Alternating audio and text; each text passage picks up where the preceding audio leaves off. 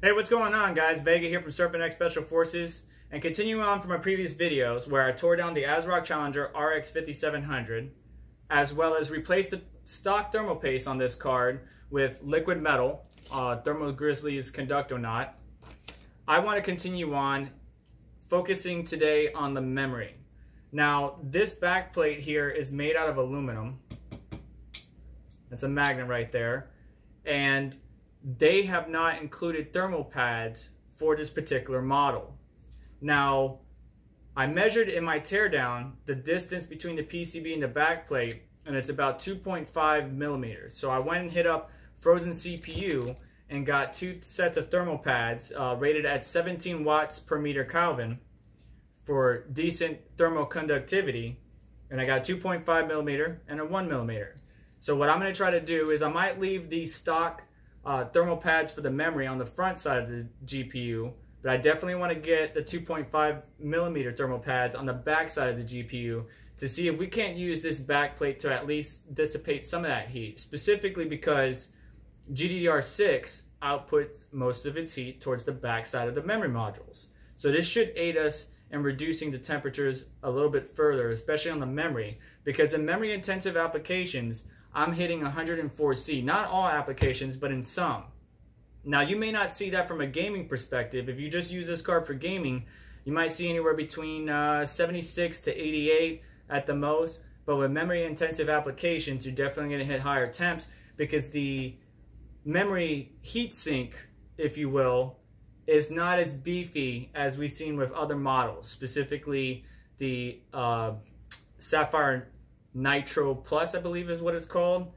But let's see what these thermal pads can do in helping us reduce the memory temperatures on this card. We're going to turn on this card one more time and then get it back into the computer and compare some temperatures from before and after.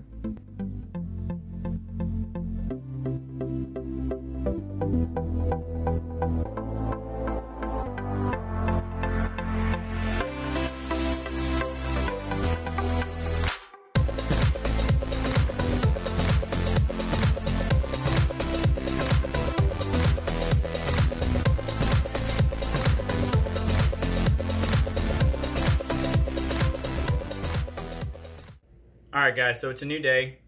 Did some testing last night. Memory temperatures did improve a little bit, but I noticed an issue. So first off, these little rubber stoppers that sit right here, these are for vibration or noise vibration. I tried shaving them down because I noticed that they were all uneven. Some of them were, you know, 2.75, 2.6 millimeters, 2.5 millimeters. So I tried that. And then when I mounted the 2.5 millimeter, which is the darker thermal pad, it didn't quite adhere to the surface area of the back of the memory module. So I got some 0.5, put that on there, and I was still seeing a gap. And what I noticed was, because Asrock and the way they have these things mounted, right? So we got 2 on the outside here and 2 on the inside. This thermal pad's making good connectivity. The top isn't, and this side isn't. And I also noticed that the back of the back plate was bowed out. So I tried sanding down these little mounting points a little bit with some 400, 800 grit just to get it a little bit lower. Easy tactic is aluminum, so I just put it on my knee and I started bending it. So now it's bowing inwards again. We're gonna see if that makes a better connection.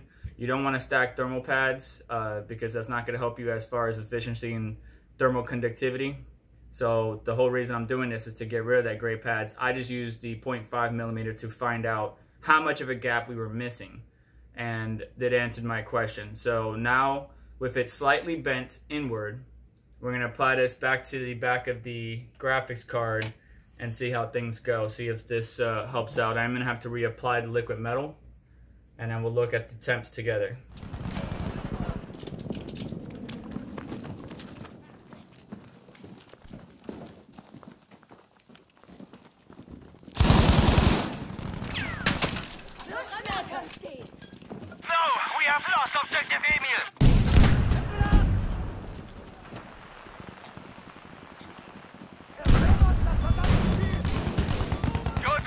have taken objective Delta. Uns. Gute Arbeit, Soldaten.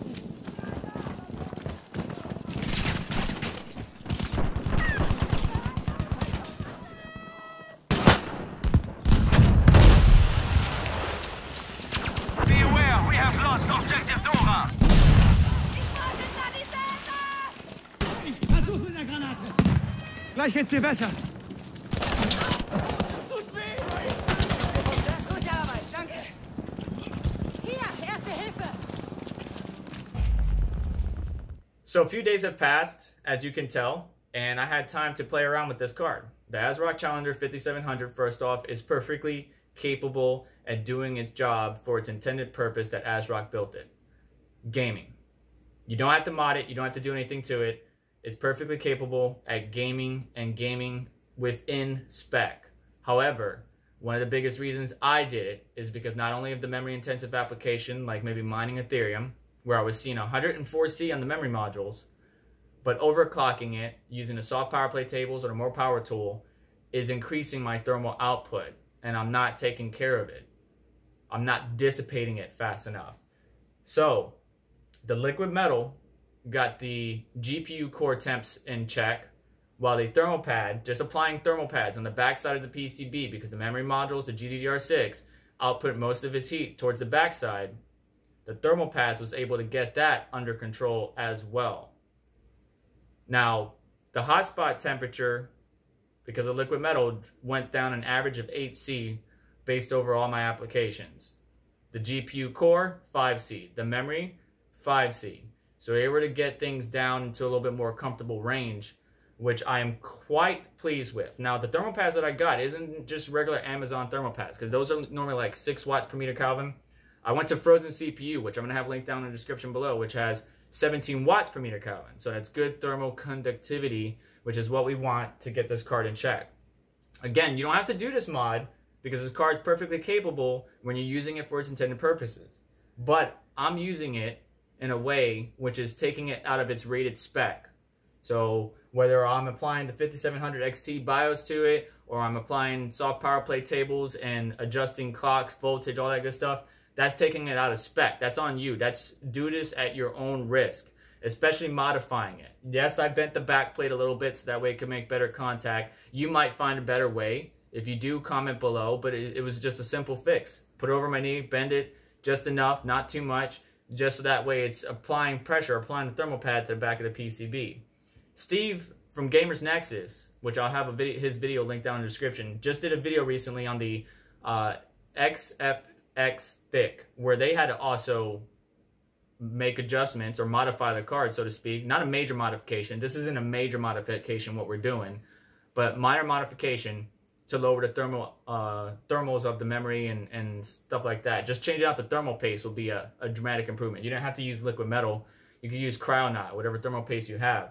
I like liquid metal because I'm extending its overclocking capabilities by quite a lot. Like I'm hitting 2150 on the core and 945 on the memory, which is a lot. I'm asking a lot of this card, and I'm also drawing a lot of power, about 300 watts. So do all of this at your own risk. But the thermal improvement that we got from all this, I think, is something to be said. So if you got any useful information out of this video, definitely hit the like button for me. I do apologize if the content quality isn't up to par. I'm a full-time father, employee, and husband.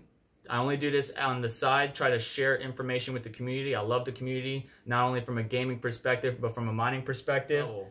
Definitely hit the like button, because that's what I'm all about. That's what this channel is all about. Sharing tips, helping each other out, trying to get things to work better or improve, all that good stuff. Subscribe for more content, because I do various content, everything from, matter of fact, I got the performance review of the Acer Predator Helios 300 coming up soon. Share the video if you feel like it, and comment below. Let me know your thoughts about this mod.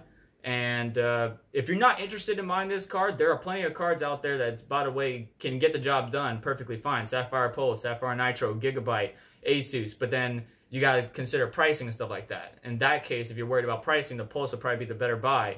But Asrock did build this card to work within spec, and it does do that. I'm taking it out of its intended spec. So keep that in mind when you're making your buying decision. And I hope you have a wonderful day. Thanks for stopping by. Appreciate your time. And I'll catch you guys in the next one.